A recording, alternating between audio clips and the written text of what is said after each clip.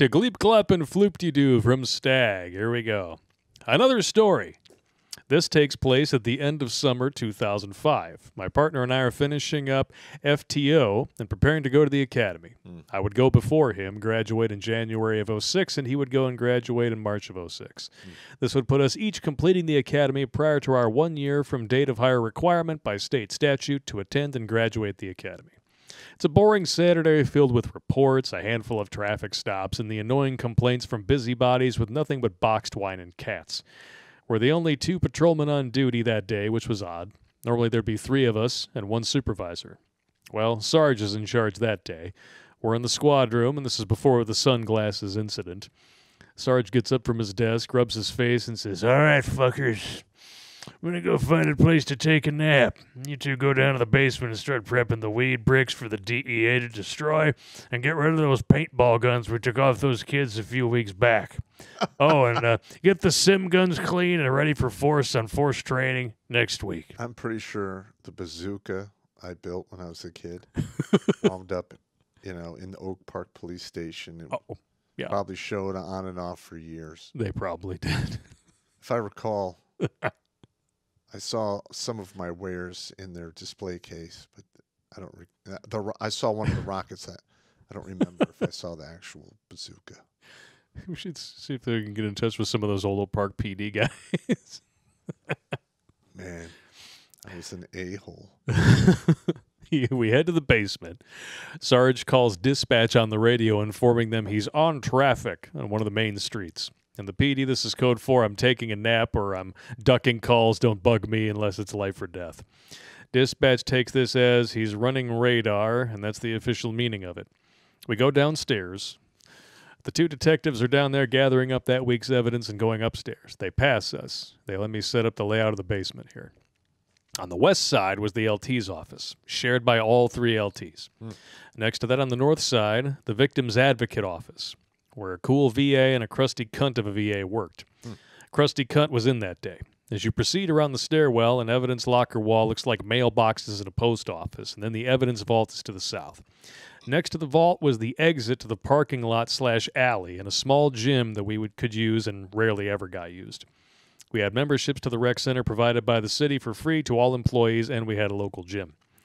We enter the open evidence vault and begin hauling out bricks and bricks of weed. At least a ton of weed. 2,000 pounds by our estimates. This isn't just your normal cheap Mexican ditchweed. This is the shit from Colorado, Cali, even shit from Michigan and beyond. This is good stuff. As we stack this up, an idea forms. We share a look. Hey, didn't Sarge say to get rid of the paintball guns and then to clean the simulation guns too? I ask. My partner grins and then races from the basement. He goes to the 3rd floor where we kept training gear, spare vests, uniforms, radios, riot gear, and the red man suit. He comes down several times. Uppers for our ARs, paintball masks, simunition Glocks. By then, I had pulled out the confiscated paintball guns. Crusty Quantaha VA exits her office, gives a look, and goes upstairs. My partner looks to me. We need to find out if these things work. Sounds legit. But we can't just shoot each other. We need more targets. My partner races to the LT's office and calls upstairs to the detectives. Moments later, we hear them racing down the stairs. We set to work building walls of pot bricks 3 feet high in various corners of the basement. Crusty Quantaha VA returns. She looks to the 4 of us now gathered around a table, arming our weapons. I don't want to know anything. Leave me out of it. Clean up your messes. All right, so she was being cool at that. Good answer. We don our masks, establish the rules, no nut shots. This rule was quickly forgotten. If they're using simunitions, that shit is painful as hell. The no nut shots rule is always quickly forgotten. No. The battle ensues. Paintballs, simunition rounds flying through the air. Walls are hit. Pot forts are struck. It's a war zone down there. Our Sarge calls out that he's back at the station. Panic grips my partner and I. We're fucked. Sarge enters the basement door and freezes. He looks at the paintball mess and then the 3 of us. One detective is hiding in a corner with a training Glock. Sarge slowly enters. He walks to the table, picks up a mask and a training Glock. He turns and is instantly hit in the nuts by the hidden detective. Nice. He drops to the ground, vowing to get even with that fat motherfucker. Shots ring out and the games are back on. Sarge races past the VA's door as we all start firing. He returns fire and then turns the knob and throws open the door to the VA's office. Errant paintball flies through the air. Sarge does the action movie tuck and roll, impressive considering he was still in duty gear, as were we. Only people in street clothes were the dicks in their suits and ties. The paintball enters the office and time slows as we all watch the paintball. It felt like an eternity until it hit the wall with a loud smack. Paint showers the victim's advocate. She screams, "What the fuck is wrong with you fucking retards?" She stormed out of her office and runs upstairs. We shrug it off and continue until we hear a throat clear at the top of the steps. It's the chief. Nice. And judging by the look on his face, we're in for a world of shit. Yeah. He takes in the scene around the basement. Wax and paint splattered on doors and walls. Pot brick forts set up in corners. 3 uniformed officers and 2 detectives armed with paintball and simunition guns looking back at him from behind our masks. To our shock, he steps in. Force on force training? Yes, sir. Just getting the boys ready for the academy, Sarge says. All right. Next time, not in the basement. And get this shit cleaned up. Sergeant, I'd like to have a word with you in my office. So they're just going to get an ass chewing. I like it. The 2 vanish, and we scramble to clean up the mess. We finish inventory, put away the toys, head up to the squad room, still covered in paint and wax. Sarge enters the squad room, doesn't say a word. We ask him what happened, and he says, like I said, force on force training. We nod, knowing he probably had duct tape holding his ass together after the reaming he just got. A few days pass, and things cool off, and DEA takes the weed. We escort them to the dump. They toss it in the burn pile. Along with the fire department, we watch it burn along with the trees and brush and grass from landscaping. Could you imagine living nearby when they do that? Just, I'm going to throw the windows open for some fresh air. I'm hungry. I don't know why. Yeah, 20 tons of that high-grade weed. Whew. That's millions and millions of dollars. 2,000 pounds of weed. That's a lot of fucking weed. Oof. Yeah, too bad. It's a waste. We return to the department to find memos and our mailboxes and cubby holes from the chief. From here on out, all paintball guns collected from teens around town are to be destroyed immediately unless involved in a criminal incident involving property destruction or damage. No exceptions. Well, we got the message, but it didn't specify how they were to be destroyed or if we had to submit proof of destruction. I ended up with about 15 paintball guns that I didn't have to pay for. I had so many, as did my LT, Sarge, and partner, and a few of the good officers, that we started selling them to teens on the street who were getting bullied and paintballed by ass-hat rich kids. Yes! Yeah! That's a thug life right there. I like that right there. We also each went out of town to various Walmarts and sporting goods stores around the state to buy more. The chief had to answer to the mayor, the city manager, and the city council as to how only 100 paintball guns had been sold at various stores, but the department was confiscating hundreds more. And how were so many kids getting paintball guns that their parents couldn't account for?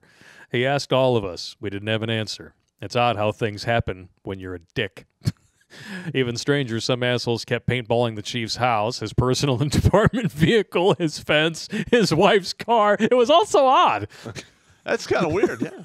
And even stranger, it was happening to prison guards and dickhead deputy sheriffs that nobody liked. They had lists of enemies miles long. It was even odd how suddenly meth houses were getting marked by orange or blue paintballs. Which then allowed us to show up, and tweakers being tweakers snitched on themselves, giving us probable cause. Damn. That's beautiful.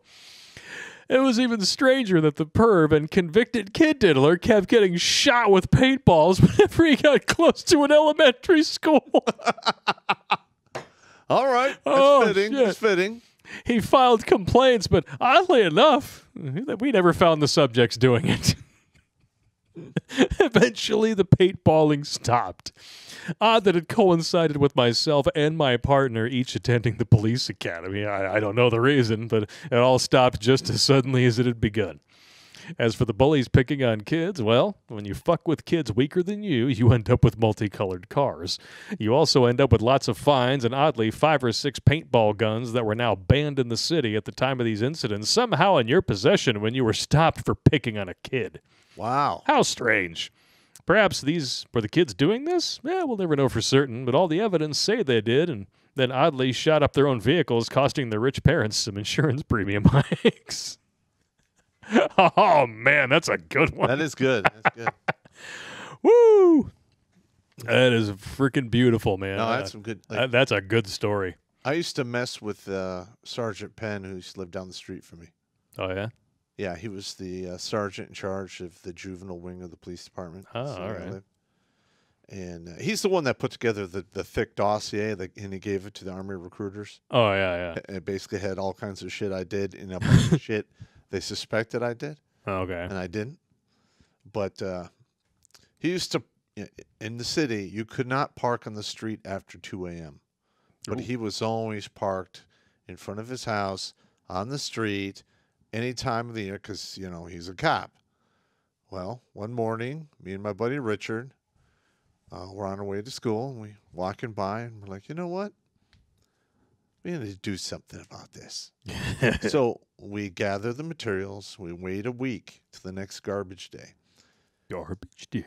And he put out like 4 or 5 cans. I don't remember. I think some of it was yard waste. And we went out there and tied a rope to each one. And this is back when we had metal cans. There wasn't plastic garbage cans. Okay. And we tied a rope to the handle, all of them. Then we coiled it up and we hid it under some leaves. So he gets up, walks out to his car, and of course, we're just down the street watching. We don't want to miss the glorious end. Oh, of course. And he just he had one of those Chevy pickup trucks with the horizontal smokestacks, and he thought he was all that in a bag of chips. Starts his car, takes off, and it gets about maybe 100 feet, and all these cans, garbage and shit going everywhere. He comes out of his vehicle, motherfucker, goddamn. Of course, we made sure we were out of sight because Of course. school had started, and we'd get hammered for being truant. So, yeah, I really enjoyed fucking with that guy. Watch Grunt Speak live every Tuesday and Thursday at 8 p.m. Eastern. And if you want to join Pop for Supporter Sundays, go to redonkulous.com/donate and make a monthly pledge. A link is in the Meat Gazer box.